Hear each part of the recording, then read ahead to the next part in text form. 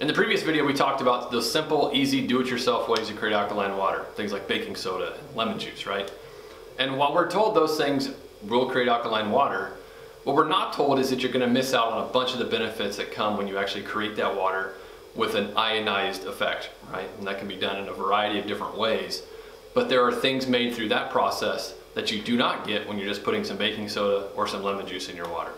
And so the previous video, if you haven't watched it, will be linked down below either in the description, or maybe we'll put a pop-up here on the video itself that you can click on. But that talked more about pH. What we want to talk about right now is a whole different category, antioxidants. Well, something that you're going to see out there called ORP. All right, we're going to do a quick demo here to show you what happens to that antioxidant properties of the water when you add in baking soda and lemons. But before we do that, I want to just give you a quick kind of maybe broad understanding of what ORP means. And it's easier to think about this from a food perspective. We know perishable foods like produce, right? Fruits and vegetables. They degrade over time. If we can eat them closer to the time that they're picked, we sort of know this both experientially and just intuitively. Tastes better, right? Those tomatoes you picked fresh before dinner in the garden are way better than the ones you pick up at the store, right? Or if you go to a farmer's market, or you pick orchard with the kids and pick apples, those are always so much better than the type you get at the store. They taste better, but they're also more nutritious. They're more nutrient dense than the ones who may have taken 18 months from the time they come off the tree to the time they end up in your shopping cart, right? Water's kind of the same way. There's a perishable nature to it. And one of the ways you can scale that or measure that is with something called ORP. It stands for oxidation reduction potential. And it's actually easier to understand if you go the other direction. So the potential to reduce oxidation, right? Oxidation just being aging and degrading and breaking down, like we're all doing day to day, right? But the same thing happens to our food, the same thing happens to our alkaline water.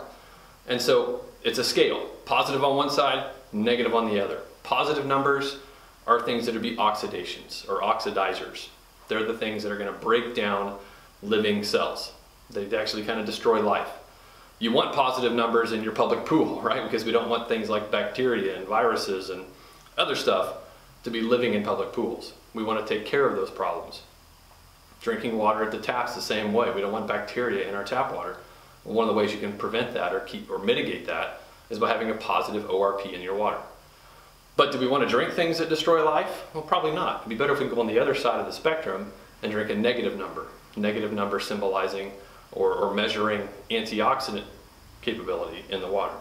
And so that's what we're going to check now. We're actually going to zoom the camera in here a little bit more so you can get a better, clear view of both what's happening in the water and the numbers that they're producing. But we're going to do the same thing. We're going to add a little baking soda, we're going to add some lemon juice, and then we're going to check out and see what our alkaline water pitcher does as well. All right, before we get started on the quick test, this is an ORP meter. I've got it turned on already. This is a way to quickly measure what level of ORP we're looking at in the water. So you just simply put it in a glass, whatever substance you're testing, and it gives you a number. We're going to start here. This is just like the test we did with the pH test. We're going to just start with the normal water. This one's showing about a 460, 470, 480 now. Positive number. So that would not be a good thing to drink, right? I'm actually going to start this one in our pitcher because it's going to take a little bit of time to process through there. And then we'll jump over here. Let's do the lemon next. Should see a very similar number. Yep, right around 500 or so. And let's add a little lemon juice to this and see what happens. What happens here? Well, not a lot of change actually.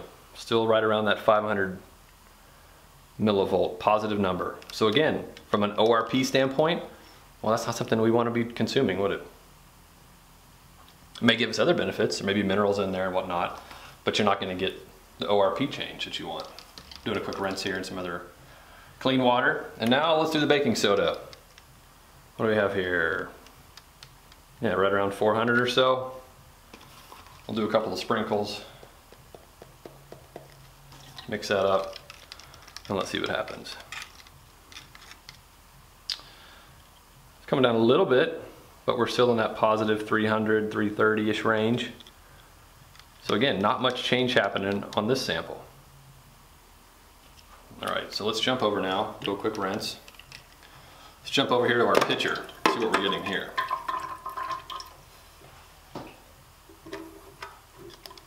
Pour it back in that same glass. Let's do a check. Well, it's already jumped over to negative 270. Pretty good change in just a few minutes with a little bitty filter like that.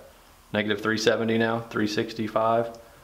So what do we notice? Well, the pitcher is the only one here that created an antioxidant water. Baking soda, lemon juice didn't do it. So what's the takeaway here? Lemon juice and baking soda are bad for you? No. Use appropriately, both of those are just fine. The takeaway needs to be that if you really want to enjoy the full complement of benefits that alkaline water provides, there's no shortcut. There's no underground, hidden, secret formula that's going to save the day for you. The reason alkaline water is gaining so much popularity and so many people are enjoying it is because it's not just sodium bicarbonate. There are other things happening here that our body needs. So, if you have more questions, hit the comments down below. You can give us a call as well. Our contact info will be in the description. You can reach out to us that way. The good news is, while those other things that you may have seen seem to be a little bit too good to be true, they are.